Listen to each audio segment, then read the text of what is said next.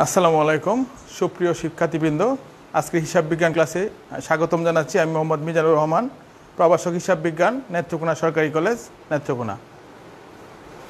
আমি গত একটি ক্লাস নিয়েছিলাম তোমাদের সাথে হিসাব বিজ্ঞান দ্বিতীয় পত্রের তৃতীয় অধ্যায় অর্থাৎ নগদ প্রবাহ বিবরণীর উপরে।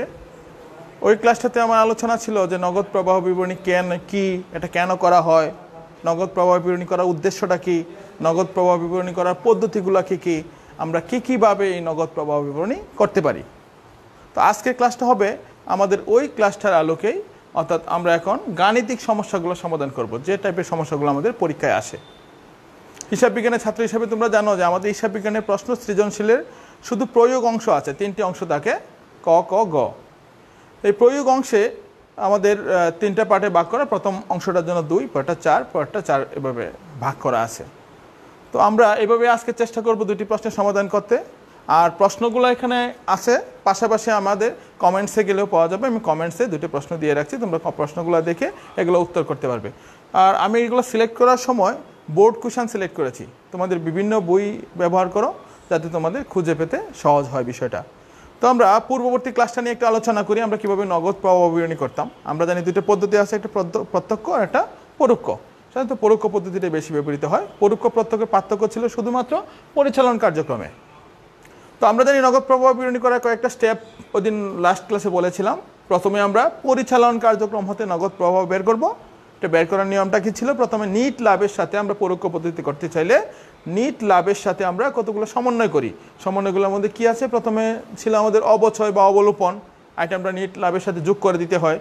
স্থায়ী সম্পত্তি বিক্রয়জনিত ক্ষতি যোগ করতে হয়, স্থায়ী সম্পত্তি বিক্রয়জনিত লাভ যোগ করতে হয়।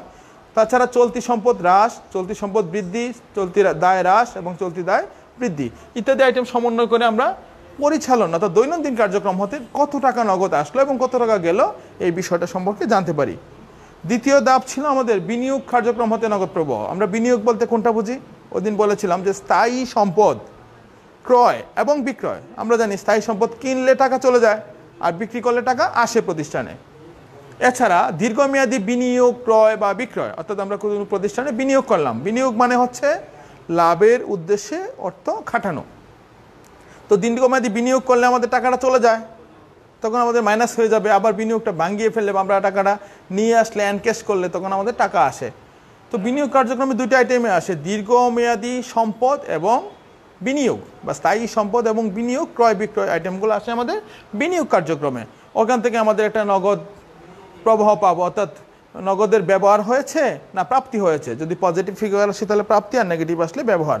লাস্ট আমরা করবো অর্থায়ন কার্যক্রম। অর্থায়ন কার্যক্রমে আমাদের কী ছিল? প্রথমে বলেছিলাম যে আমরা সবার আগে নগদ লভ্যাংশ দিলে সেই নগদ লভ্যাংশটুকু আগে লিপিবদ্ধ করব, অর্থাৎ নগদ লভ্যাংশ দিলে প্রতিষ্ঠান থেকে টাকা চলে যায়।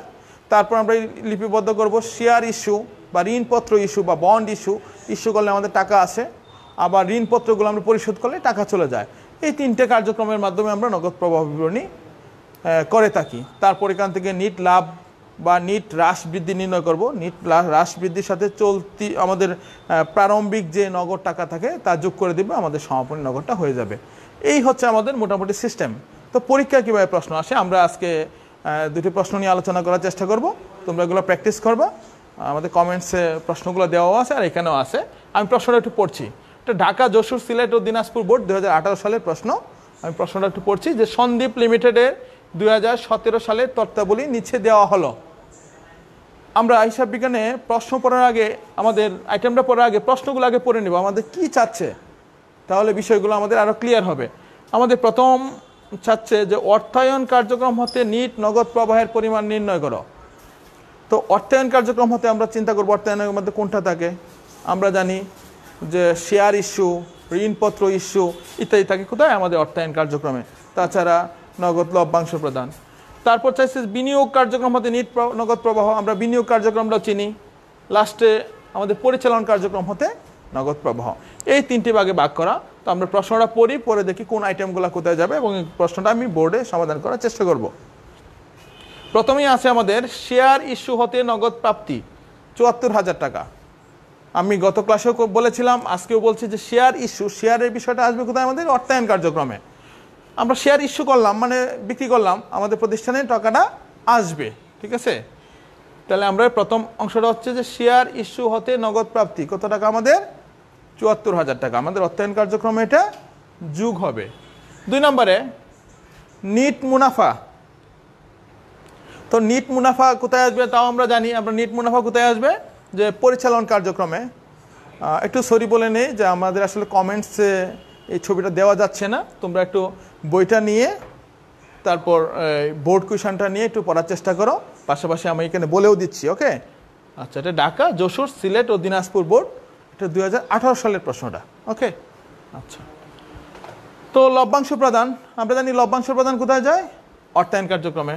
প্রাপ্য হিসাবের বৃদ্ধি, তাহলে প্রাপ্য হিসাব হচ্ছে চলতি সম্পদ। চলতি সম্পদ যদি বৃদ্ধি পায়, আমি ওই দিন বলেছিলাম যে চলতি সম্পদ বৃদ্ধি, চলতি সম্পদ হ্রাস, চলতি দায় বৃদ্ধি, চলতি দায় হ্রাস, এগুলো পরিচালন কার্যক্রমের অংশ। প্রাপ্য হিসাব যদি বৃদ্ধি পায় তাহলে আমাদের টাকা চলে যাবে, অর্থাৎ মাইনাস ফিগার হবে। অগ্রিম খরচের হ্রাস, আমাদের অগ্রিম খরচের হ্রাস, আমরা জানি অগ্রিম খরচ হচ্ছে চলতি সম্পদ। চলতি সম্পদ যদি হ্রাস পায় তাহলে আমাদের টাকা আসে। তারপর হচ্ছে ভূমি বিক্রয় বাবদ নগদ প্রাপ্তি, আমরা জানি ভূমি হচ্ছে স্থায়ী সম্পদ। তো স্থায়ী সম্পদ কোথায় যায়? বিনিয়োগ কার্যক্রমে। তো ওখান থেকে টাকা আসতেছে। প্লাস প্রদেয় খরচ বৃদ্ধি, প্রদেয় খরচ মানে দিতে হবে, এটা দায়, চলতি দায়। তো প্রদেয় খরচ বৃদ্ধি হলে আমাদের কি হবে? টাকা আসবে, মানে প্লাস হবে।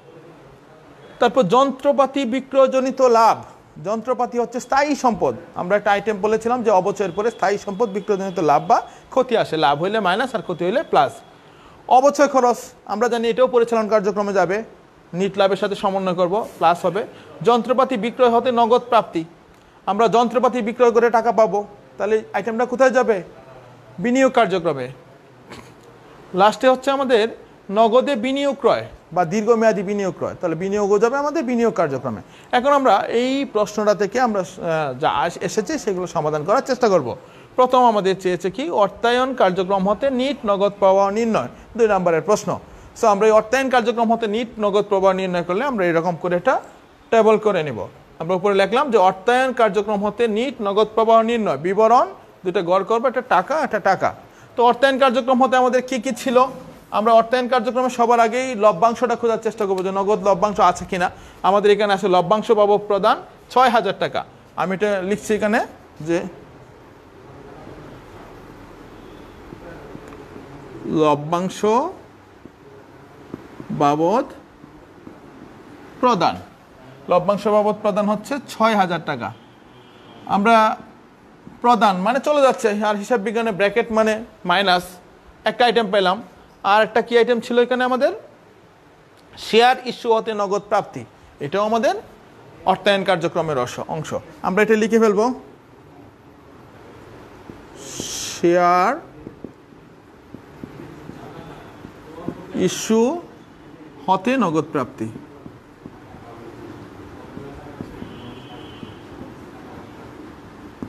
শেয়ার ইস্যু হতে নগদ প্রাপ্তি, শেয়ার ইস্যু হতে নগদ প্রাপ্তি আমাদের টাকা হচ্ছে ৭৪,০০০ টাকা। যেহেতু প্রাপ্তি তাহলে টাকাটা আসছে, আর যখন প্রদান তখন টাকা চলে যাচ্ছে। এছাড়া দেখি আমরা আর কোনো আইটেম আছে কিনা আমাদের। এছাড়া আমাদের দীর্ঘমেয়াদী বিনিয়োগ, দীর্ঘমেয়াদী দায়ের কোনো আইটেম আমাদের এখানে নাই, অর্থাৎ অর্থায়ন কার্যক্রমের কোনো আইটেমই আমাদের এখানে নেই। সুতরাং আমাদের এই 2টা আইটেম পেলাম, 2টা যোগবিয়োগ করে ফেলবো। আমরা এখানে যোগবিয়োগ করে দেখলাম, একটা মাইনাস ফিগার, একটা প্লাস ফিগার। ৭৪,০০০ থেকে ৬,০০০ গেলে আমরা জানি কত টাকা থাকে? ৬৮,০০০ টাকা।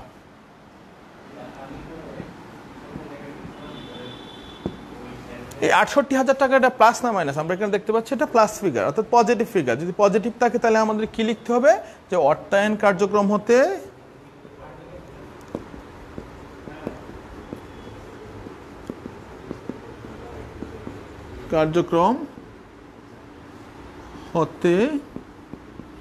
নিট নগদ প্রাপ্তি। আমাদের নামটা কি হবে? অর্থায়ন কার্যক্রম হতে নিট নগদ প্রাপ্তি। অর্থাৎ যদি পজিটিভ আসে তাহলে প্রাপ্তি, আর নেগেটিভ আসলে ব্যবহার। আমি এটা নিচে টান দিয়ে দিলাম, পরীক্ষা টান দেওয়ার দরকার নেই। সো আমাদের প্রথম অংশটুকু উত্তর হয়ে গেছে যে অর্থায়ন কার্যক্রম হতে নিট নগদ প্রবাহ নির্ণয় করো। তাহলে আমাদের অর্থায়ন কার্যক্রম হতে নিট নগদ প্রবাহের পরিমাণ এইটুকুই আমাদের। যে লভ্যাংশ বাবদ আমরা কত টাকা দিলাম? ৬,০০০ টাকা। আর শেয়ার ইস্যু বাবদ আমাদের আসলো ৭৪,০০০ টাকা, দুটো যোগবিয়োগ করে ৬৮,০০০। তো আমাদের প্রথম অংশের উত্তর শেষ। আমরা এখন দ্বিতীয় অংশে যাই। দ্বিতীয় অংশ কি চেয়েছে যে বিনিয়োগ কার্যক্রম হতে নিট নগদ প্রবাহ পরিমাণ নির্ণয় করো। এখন আমরা বিনিয়োগ কার্যক্রম হতে নিট নগদ প্রবাহ নির্ণয় করবো। এটা আমরা মুছে দিচ্ছি।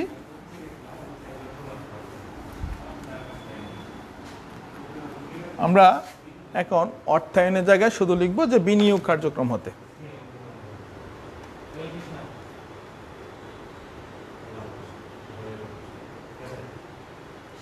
বিনিয়োগ কার্যক্রম হতে, তখন আমরা বিনিয়োগ কার্যক্রম হতে জানি কোন কোন আইটেমগুলো, যে স্থায়ী সম্পত্তি ক্রয় বিক্রয় এবং দীর্ঘমেয়াদী বিনিয়োগ ক্রয় বিক্রয়। আমরা এটাতে সিরিয়ালি দেখি যে কি আইটেম আছে আমাদের। নিট লাভ, নগদ এগুলো আসবে না। ভূমি বিক্রয় বাবদ নগদ প্রাপ্তি, তাহলে এই আইটেমটা আসবে। প্রথম আইটেমের নাম হচ্ছে ভূমি বিক্রয় বাবদ নগদ প্রাপ্তি।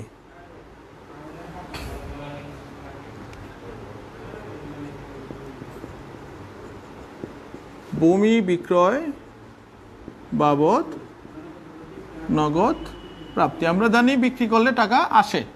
তো ভূমি বিক্রয় বাবদ নগদ প্রাপ্তি হচ্ছে 1,25,000 টাকা। তো এটা আমাদের পজিটিভ ফিগার। দ্বিতীয় নম্বরে দেখলাম এখানে প্রদেয় খরচ আসবে না। যন্ত্রপাতি বিক্রয়জনিত লাভ, এটাও পরিচালন কার্যক্রমের অংশ, এটাও আসবে না। যন্ত্রপাতি বিক্রয় হতে নগদ প্রাপ্তি, এটা আসবে। যন্ত্রপাতি স্থায়ী সম্পদ,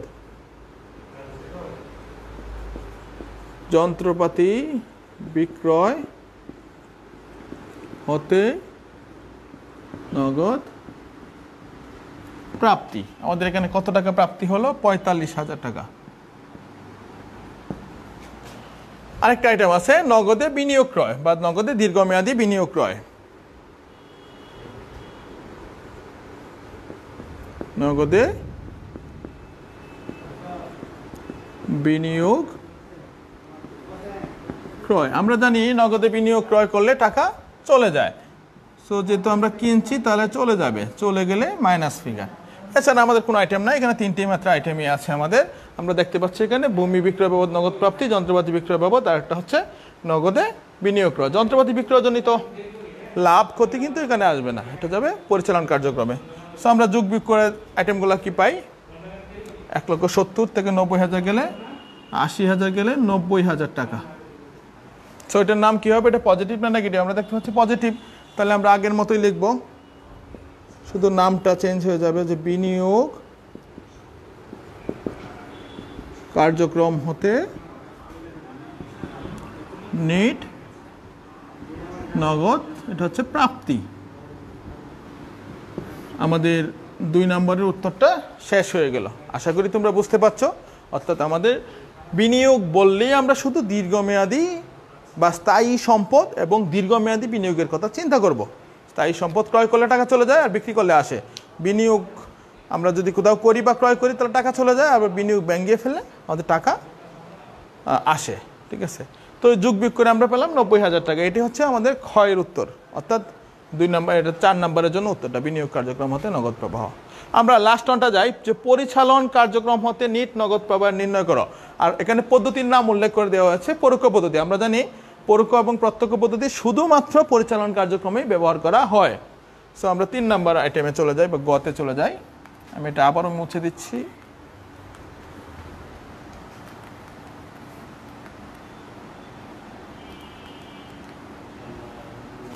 আমরা এখন করব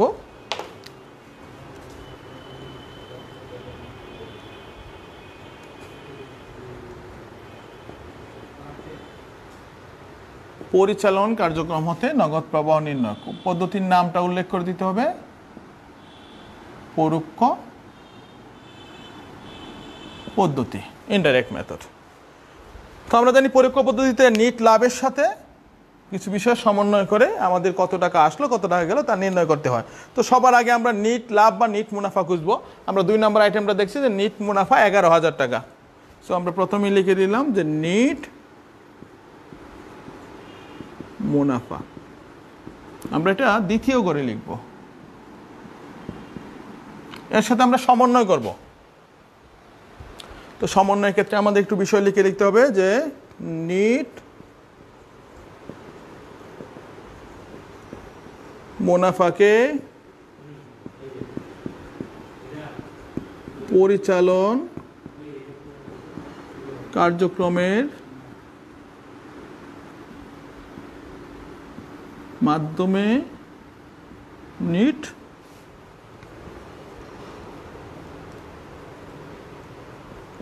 নগদে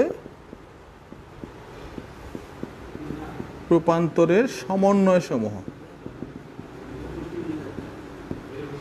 আমরা এই কথাটুকু মুখস্থ রাখবো যে নিট মুনাফাকে পরিচালন কার্যক্রমের মাধ্যমে নিট নগদে রূপান্তরের সমন্বয় সমূহ, এই কথাটুকু মুখস্থ করে লিখবো আমরা। নিট মুনাফার সাথে আমরা কি কি সমন্বয় করব।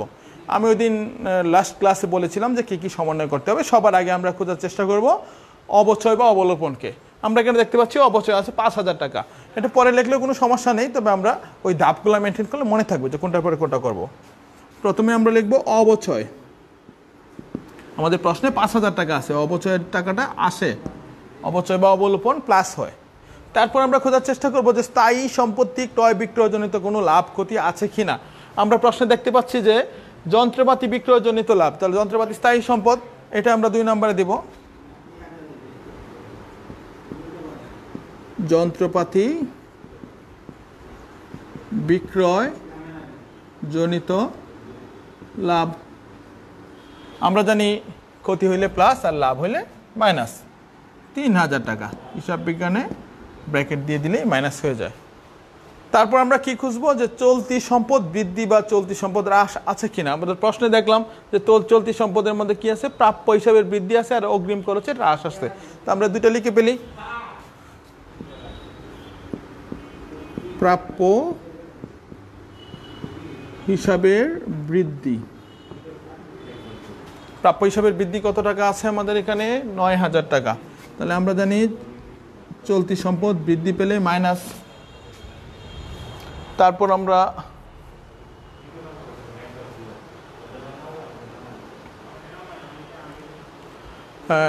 আমরা আসি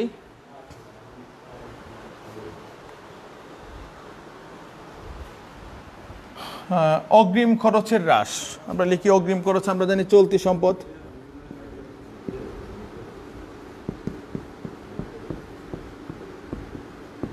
অগ্রিম খরচের হ্রাস, তো আমরা এই অগ্রিম খরচের হ্রাস হলে আমরা প্লাস লিখবো, এটা পজিটিভ হয়ে যাবে। টাকা কত, 5,000 টাকা।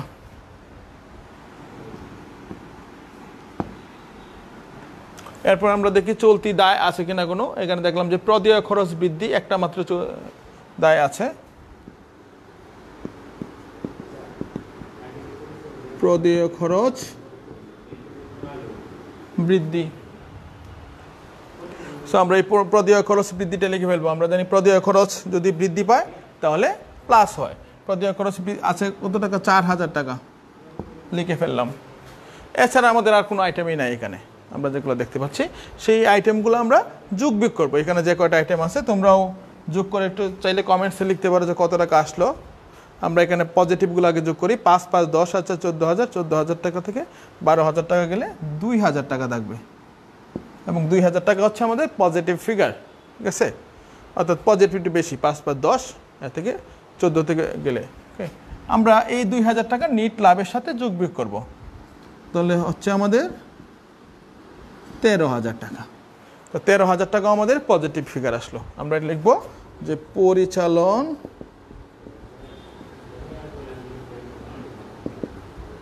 কার্যক্রম হতে নিট নগদ প্রাপ্তি। এই হচ্ছে আমাদের মোটামুটি এই সমস্যাটার সমাধান। আমরা এটা এভাবেই করতে পারি। ওকে, অর্থাৎ আমরা নিট লাভ লিখবো, নিট লাভের সাথে সমন্বয় করবো। আমরা জানি অবচয়টা প্লাস করতে হবে, আমি ওই দিন বিস্তারিত ব্যাখ্যা করেছিলাম কেন কোনটা প্লাস হবে কোনটা মাইনাস হবে। যন্ত্রপাতি বিক্রয়জনিত লাভ যদি হয় তাহলে মাইনাস, প্রাপ্য হিসাব মানে চলতি সম্পদ বৃদ্ধি মাইনাস, আর চলতি সম্পদ প্রাপ্য খরচটা চলতি সম্পদ হ্রাস পেয়েছে এটা প্লাস, এবং প্রদেয় খরচ বৃদ্ধি পেয়েছে এটা প্লাস। আমরা এই আইটেমগুলো যোগ বিয়োগ করে দেখলাম এটা পজিটিভ ফিগার, তো 2,000 টাকা এসেছে। 11 সাথে 2 যোগ করে দিয়ে আমরা 13,000 টাকা পেলাম। এটি হচ্ছে আমাদের পরিচালন কার্যক্রম হতে নিট নগদ প্রবাহ। আমাদের এই 2018 সালের প্রশ্নে এই 3টি আইটেমে চেয়েছিল 10 নম্বর একটা প্রশ্নের জন্য। প্রথম অর্থায়ন কার্যক্রম, তারপর বিনিয়োগ, তারপর পরিচালন কার্যক্রম। আমরা দেখি আরেকটি সমস্যা সমাধান করার চেষ্টা করি, আরেকটি বোর্ড কোয়েশ্চেন করার চেষ্টা করি। এটা রাজশাহী বোর্ড 2019 সালের প্রশ্ন। আমরা চেষ্টা করবো এটা একটু সমাধান করতে। আমি প্রশ্নটা এখানে দিয়ে দিচ্ছি।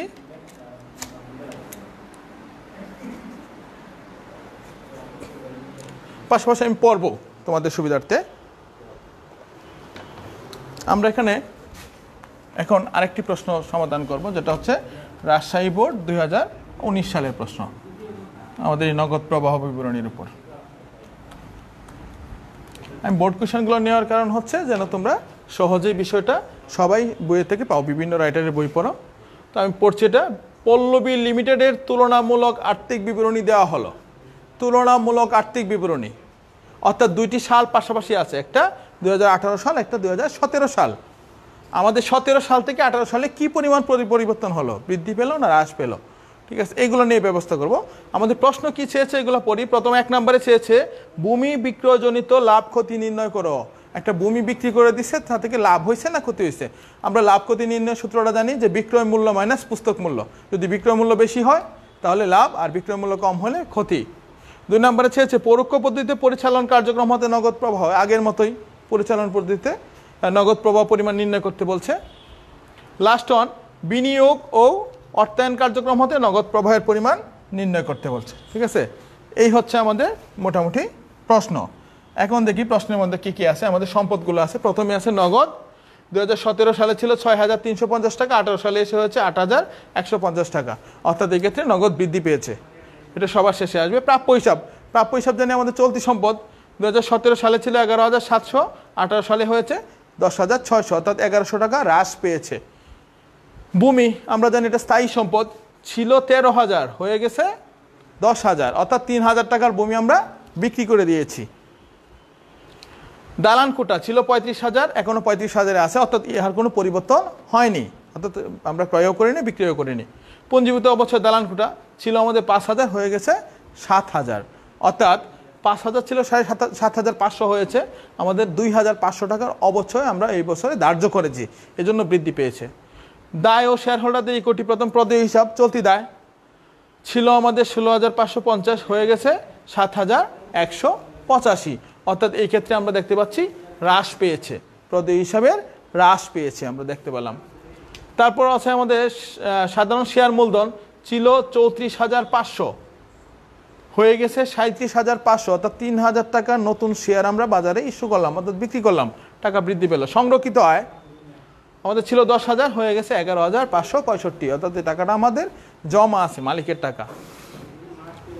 আমাদের অন্যান্য তথ্যে আছে যে নিট মুনাফা 18,500, নগদে লভ্যাংশ প্রদান 16,935, ভূমি বিক্রয় করা হয়েছে 2,450 টাকা। আমি লাস্ট ক্লাসে বলেছিলাম যে আমাদের অবচয়, নিট লাভ বা নগদ লভ্যাংশ ইত্যাদি না থাকলে বের করে নিতে হয়। আমরা দেখলাম নিচে তথ্যের মধ্যে অবচয় নেই, সুতরাং অবচয় বের করতে হবে।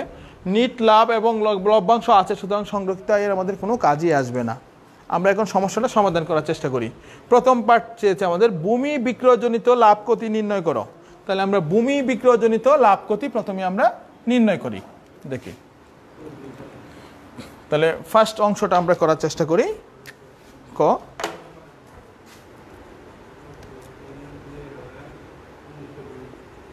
ভূমি বিক্রয়জনিত লাভ ক্ষতি নির্ণয়।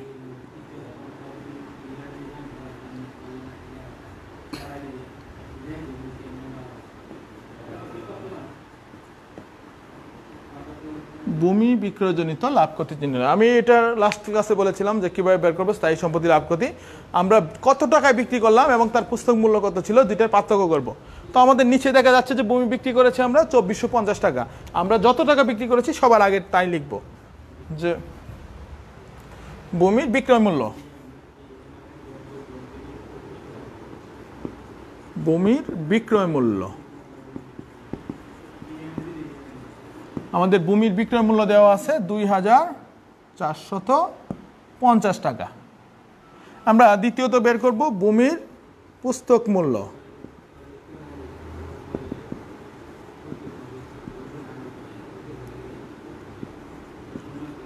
অর্থাৎ হিসাবের বইয়ে আমাদের এটা কত টাকা লিপিবদ্ধ করা আছে। আমরা এখানে দেখলাম যে ভূমি নামে ছিল 2017 সালে 13,000 টাকা, আর 2018-তে এসে হয়ে গেছে 10,000 টাকা। তাহলে আমাদের হিসাবের বইয়ে কমেছে কত টাকা, 3,000 টাকা। যেটা কমেছে তাই হচ্ছে তার পুস্তক মূল্য। অর্থাৎ আমরা এটা নিচে লিখে দিতে পারি যে 13,000 টাকা ছিল আমার ভূমি, এখান থেকে বর্তমানে হয়ে গেছে 10,000 টাকা। তাহলে আমাদের ভূমি পুস্তক মূল্য কমেছে ৩,০০০ টাকা, আর আমরা বিক্রি করেছি কত টাকা? ২,৪৫০ টাকা। তাহলে আমরা দেখতে পাচ্ছি যে বিক্রয় মূল্য কম, পুস্তক মূল্য বেশি। তাহলে আমরা এই ক্ষেত্রে বলবো কি, যে বিক্রয়জনিত ক্ষতি হয়েছে। আর যদি বিক্রয় মূল্য বেশি হতো তাহলে আমরা বলতাম বিক্রয়জনিত লাভ হয়েছে। তাহলে কত টাকা ক্ষতি হয়েছে আমাদের? ৫৫০ টাকা। আমরা লিখবো এটা, ভূমির বিক্রয়জনিত ক্ষতি। ভূমির বিক্রয়জনিত ক্ষতি হচ্ছে ৫৫০ টাকা। আশা করি বিষয়টা বুঝতে পারছো, যে আমরা বিক্রয় মূল্যের সাথে তার পুস্তক মূল্যের বিবেচনা করেছি। বিক্রয় মূল্য ছিল ২৪৫০, পুস্তক মূল্য ৩,০০০ টাকা। সুতরাং ৩,০০০ টাকার জিনিস আমি ২৪৫০ টাকা বিক্রি করে দিয়েছি, সুতরাং আমার লস হয়েছে। কত টাকা লস হয়েছে? ৫৫০ টাকা। এটাই আমাদের প্রথম উত্তর, যে ভূমির বিক্রয়জনিত লাভ ক্ষতি নির্ণয় করো। আমরা খ পার্টে চলে যাই, এটা মুছে দিলাম।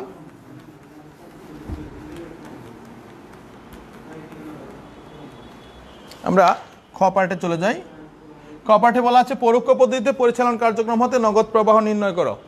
আমরা নির্ণয় করব এখন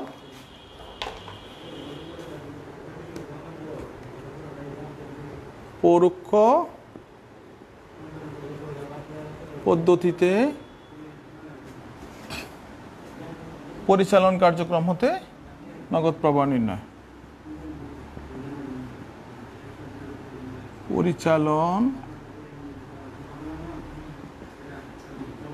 কার্যক্রম হতে নগদ প্রবাহ নির্ণয়।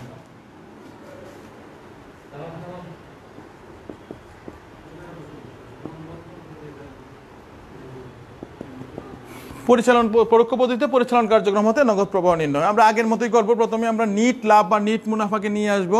আমরা এখানে সমন্বয়ের আইটেমগুলোই বলেছিলাম আসল, তো সমন্বয়ের আইটেমে আমাদের নিট মুনাফা দেওয়া আছে ১৮,৫০০ টাকা। আমরা লিখে নিলাম নিট মুনাফা। তো নিট মুনাফা আছে আমার ১৮,৫০০। তার সাথে আমরা কতগুলো আইটেমে সমন্বয় করব। একটা কথা বলছিলাম, লিখে নিতে হবে, নিট মুনাফাকে পরিচালন কার্যক্রমের মাধ্যমে নিট নগদে রূপান্তরের সমন্বয় সমূহ। তোমরা এই কথাটা একটু মনে রাখার চেষ্টা করবে, সব সময় লিখতে হবে। ওকে, আমরা সমন্বয়ে কি করব? সবার আগে বলেছিলাম যে আমরা অবচয়কে নিয়ে আসব। তো আমরা দেখলাম অন্যান্য তত্ত্বের মধ্যে অবচয় নেই, তাহলে যদি না থাকে তখন আমরা পুঞ্জীভূত অবচয়কে কাজে লাগিয়ে আমাদের অবচয়টা বের করব। তো আমাদের প্রথম আইটেমে আসবে অবচয়। আমরা দেখলাম ২০১৭ সালে পুঞ্জীভূত অবচয় ছিল ৫,০০০ টাকা, অর্থাৎ জমা ছিল অবচয়। এখন হয়ে গেছে ৭,৫০০ টাকা, অর্থাৎ বৃদ্ধি পেয়েছে ২,৫০০। এটাই হচ্ছে আমার অবচয়, চলতি বছরের অবচয়। অর্থাৎ ১৮ সাল থেকে ১৭ সালে বাদ দিলাম, আমাদের চলতি বছরের অবচয় বের হয়ে গেল। দ্বিতীয় আইটেমে আমরা কি বলেছিলাম করব, যে কোনো স্থায়ী সম্পত্তি বিক্রয়জনিত লাভ ক্ষতি আছে কিনা। আমরা দেখলাম এখানে ভূমি বিক্রয়জনিত ক্ষতি আছে, আমরা এটা লিখে ফেলবো, ভূমি বিক্রয়জনিত ক্ষতি। আমরা এটা ক পার্টে করেছিলাম ৫৫০ টাকা। আমরা জানি ক্ষতি হইলে প্লাস হয় আর লাভ হইলে মাইনাস। আমরা দুইটা আইটেম করার পরে আমরা চলে যাব যে চলতি সম্পদ এবং চলতি দায়ে হ্রাস বৃদ্ধি আছে কিনা। আমরা নগদ সবার শেষে যাই। আমরা জানি প্রাপ্য হিসাব আছে, প্রাপ্য হিসাব ছিল ১১,৭০০ হয়ে গেছে ১০,৬০০, অর্থাৎ হ্রাস পেয়েছে। তো প্রাপ্য হিসাব চলতি সম্পদ আমাদের লিখতে হবে, প্রাপ্য হিসাবের হ্রাস। আমরা পাশে লিখে দিব ১১,৭০০ মাইনাস ১০,৬০০। সো আমাদের টাকা হয়ে যাচ্ছে ১,১০০ টাকা। আমরা জানি যদি আমরা প্রাপ্য হিসাবে হ্রাস করি তাহলে টাকাটা যোগ হবে, তো চলতি সম্পদ হ্রাস হইলে যোগ হয়। এরপর ভূমি, স্থায়ী সম্পদ, দালান কোটা আসবে না, প্রদেয় হিসাব। ছিল 16,550 হয়ে গেছে 7,150, এটাও হ্রাস পেয়েছে। আমরা এখন লিখব প্রদেয় হিসাব হ্রাস। প্রদেয় হিসাবের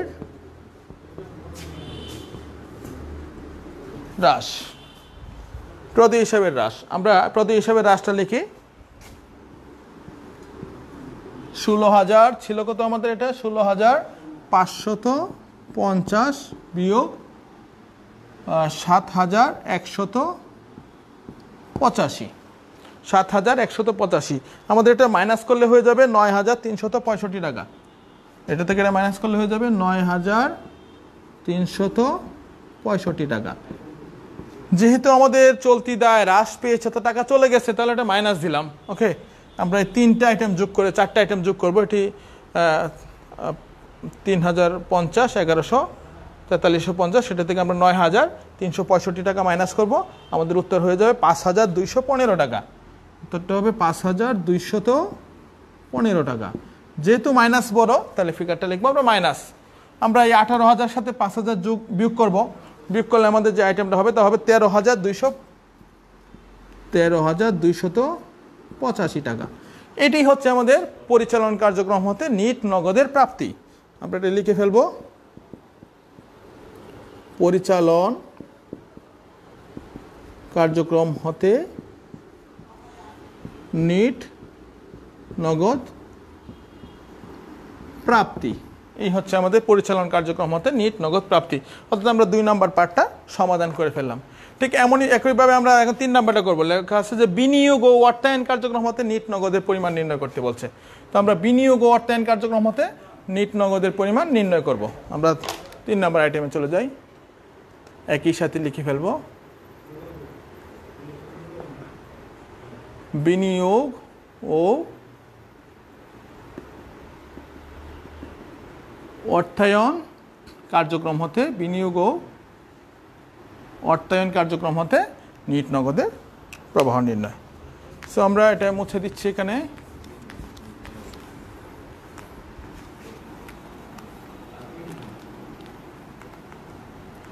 আমরা প্রথম করি বিনিয়োগ কার্যক্রম হতে নগদ প্রবাহ নির্ণয়। আমরা লিখি হেডিংটা 2 নম্বর হেডিং যা ছিল, বিনিয়োগ কার্যক্রম হতে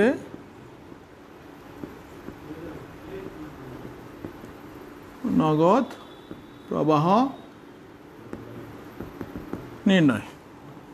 সো আমরা বিনিয়োগ কার্যক্রম হতে নগদ প্রবাহ, আমরা জানি বিনিয়োগে কোনগুলো আসে, স্থায়ী সম্পদ ক্রয় বা বিক্রয়। আমরা এই অঙ্কের মধ্যে দেখি স্থায়ী সম্পদ কি আছে, ভূমি।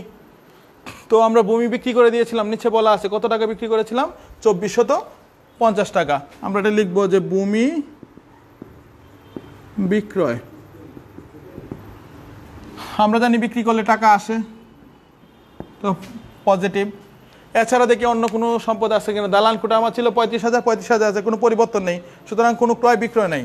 সুতরাং একটি মাত্র আইটেমে আছে আমাদের দীর্ঘমেয়াদী বিনিয়োগ এবং স্থায়ী সম্পদের একটি মাত্র আইটেমে আমাদের বিক্রি হয়েছে 2,450। তাহলে আমরা এটাই লিখে ফেলবো।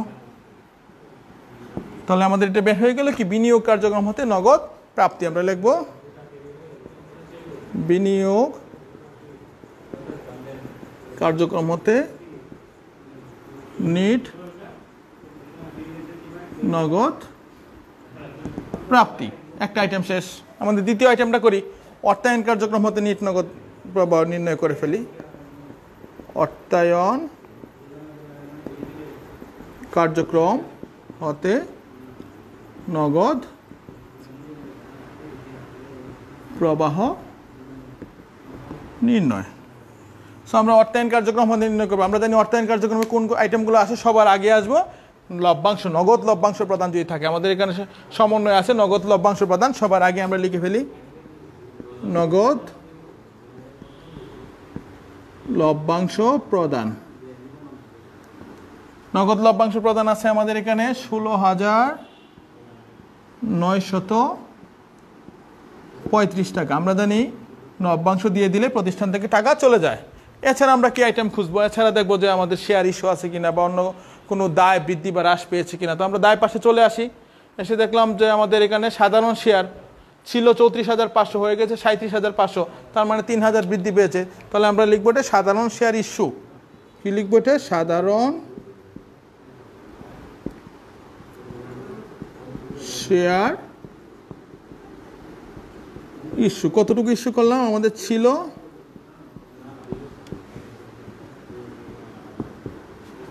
আমাদের এখানে 34,500 হয়ে গেছে 37,500। তাহলে আমরা বিক্রি করলাম কত নতুন করে? 3,000। আমাদের টাকা আসলো 3,000 টাকা। এছাড়া আমরা দেখতে পাচ্ছি অন্য কোনো দীর্ঘমেয়াদী দায় বা অন্য কোনো কিছুই আমাদের এই অঙ্কের মধ্যে নেই। ঠিক আছে, সো আমরা এই দুইটা যোগ বিয়োগ করে ফেলি, একটা নেগেটিভ একটা পজিটিভ। এটা থেকে মাইনাস করলে থাকবে আমাদের 13,935। তো এটা ফিগারটা কি? Minus figure. আমরা এটা এখানে দিয়ে দিব। তো আমরা মাইনাস ফিগার থাকলে কি লিখবো? যে অর্থায়ন কার্যক্রম হতে নিট নগদের ব্যবহার। অর্থায়ন কার্যক্রম হতে নিট নগদ ব্যবহার। মাইনাস থাকলে আমরা লিখবো ব্যবহার, আর যদি প্লাস থাকে তাহলে লিখবো প্রাপ্তি। এই আমরা আজকে দুইটি গাণিতিক সমস্যার সমাধান করলাম। আশা করি তোমরা কিছুটা হলেও বুঝতে পেরেছো। আর বাসায় বসে বসে এই টাইপের সমস্যাগুলো, অর্থাৎ বিগত যে পরীক্ষায় প্রশ্নগুলো এসেছে সেগুলোই সমাধান করার চেষ্টা করবা। এই প্রশ্নগুলো কেউ বুঝতে না পারলে বা এই অঙ্কগুলো বুঝতে না পারলে তোমরা কমেন্টসে আমাকে জানাতে পারো, অথবা তোমরা আমাকে ফোনে সরাসরি নক করতে পারো করে কোথাও বুঝতে সমস্যা হলে আমাকে জানাতে পারো যে কোথায় বুঝতে সমস্যা হচ্ছে, আমি বলে দেওয়ার চেষ্টা করবো, বোঝানোর চেষ্টা করব। এছাড়াও তোমরা এই টাইপের যে সমস্যাগুলো এসেছে নগদ প্রভাব বিবরণীতে বিগত বছরের যে প্রশ্নগুলো এসেছে সেগুলো প্র্যাকটিস করলে আমি মনে করি যে তোমরা পরীক্ষায় পারবে আর বিষয়টাও বুঝতে পারবে। তো তোমাদের সাথে আবারও দেখা হবে আগামী সপ্তাহে হয়তো নতুন কোনো টপিকস নিয়ে। ততদিন পর্যন্ত তোমরা ভালো থাকো, সুস্থ থাকো, বাসায় পড়াশোনা করো। সবাইকে আবারও শুভেচ্ছা জানিয়ে আমি আমার ক্লাস এখানেই শেষ করছি। আসসালামু আলাইকুম।